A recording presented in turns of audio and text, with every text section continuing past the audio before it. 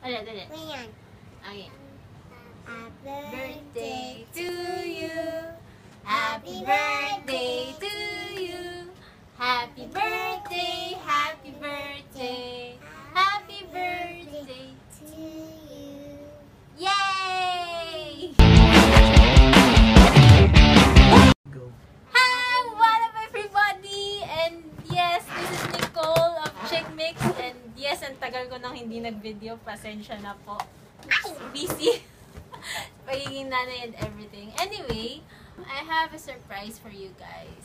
I just found out that Althea Korea, yung awesome place where to get your favorite Korean stuff, is having their first anniversary. So yay! So I bought a few stuff from them, and then when I got the package, by the way, they already offer COD, cash on delivery. So sobrang easy na nung mga transactions and everything. Hindi na ako na mong problema sa customs. Hindi kagaya yung iba kong naririnig na nakakaloka. So ayun. And when I got the package, I received this. Well, syempre naka-fold siya and everything. I just turned it into the hat. Pero yeah, it says Althea turns 1, which is they're celebrating their first anniversary and they have quite a lot of surprises, and there's a contest, Instagram contest for you guys, for us, for everybody. So ayun, this is really just going to be a haul post on what Althea has, well, what I got from Althea. So ayun, let's start with this. As you can see, it's their birthday box, and when I opened it, na-surprise ako kasi meron silang panggawa ng party hat, and then they had that balloon thingy which I blew up, and then ayaw ibigay sa akin ng anak ko ngayon. So ayun, hindi ko mapakita sa inyo. Mamaya na lang. Anyway, ang laman ng package is, well, stuff that I ordered from them. And thank you very much, Althea, kasi finally, I got new brushes. Kung meron tinatawag na foundation junkie, blush junkie, ako, brush junkie. Nakita ko kasi siya, they're like around 100 plus pesos, 120 to 180, depende sa kung anong kukunin mo. And then, ayan o, it's the carving brush. It's the carving brush, yung pang contour. Eh, wala ako nito. So, nung nakita ko siya, naku, in-order ko na kagad. In fairness, ang lambot niya. Ay, hindi mo ramdam na goat hair siya. So, feeling ko goat hair siya eh. Pero, hindi mo siya ramdam na goat hair. So, kasi super lambot niya. Super fluffy.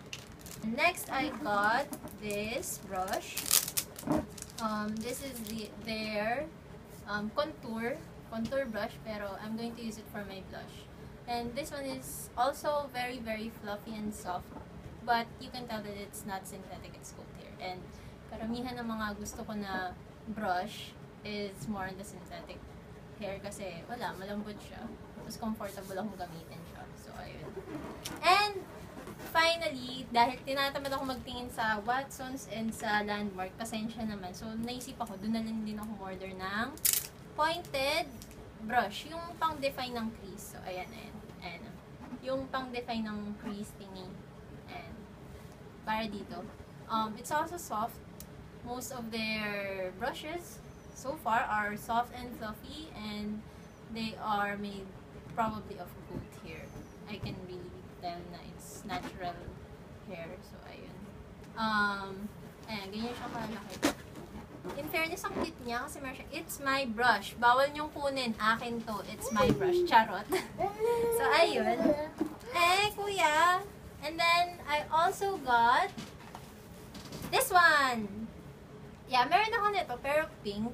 Binili ko sa sa Lazada.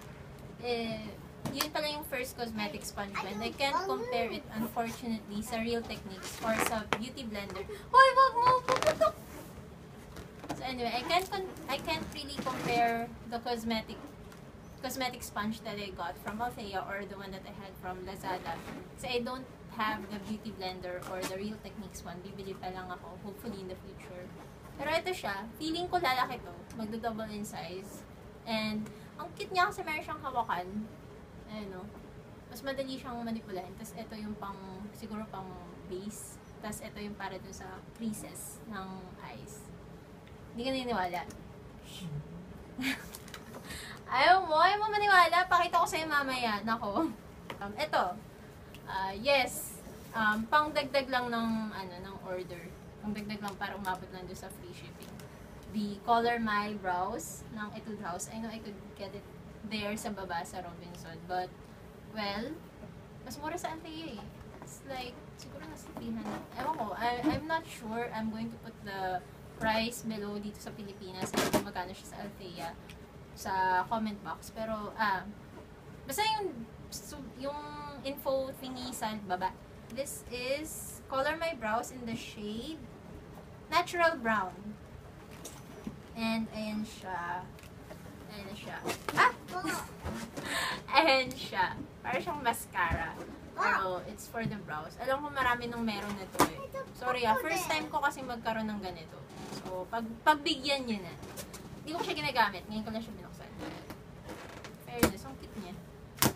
I'm pretty sure nagagawa ako ng review nito.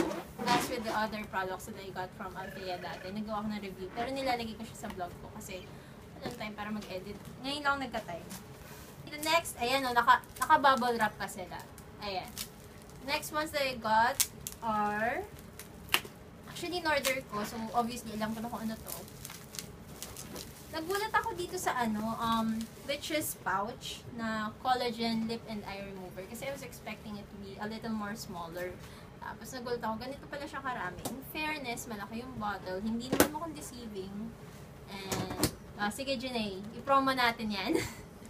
Tapos, ayan, it's like the, tawag dito, makeup removers that you see in the stores, wherein there is water, siguro up, and then there's oil below. In this case, I think it's collagen. Oil with collagen. Ingredients, nanguna talaga water.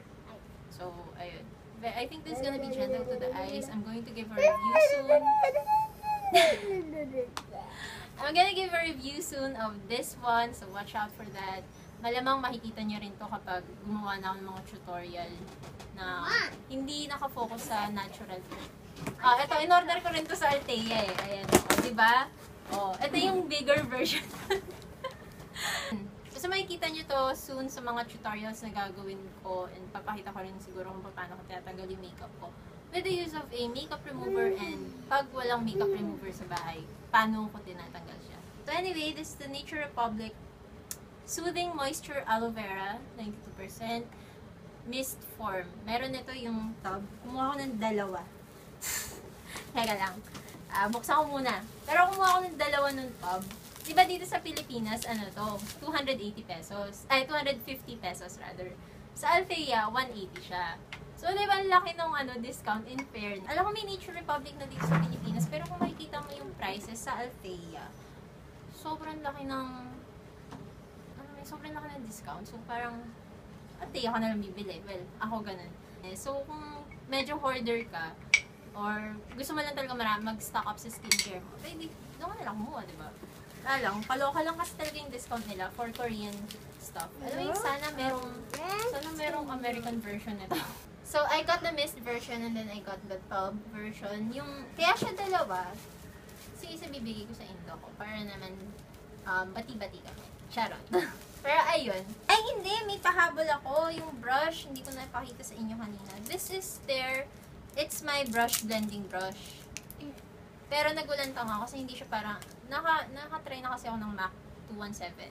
Tapos, masyado siyang, kulang siya sa fluffiness para masabi mo siyang blending brush. I think this is better as an eye shader for kapag gusto mo i-pack on yung kulay talaga.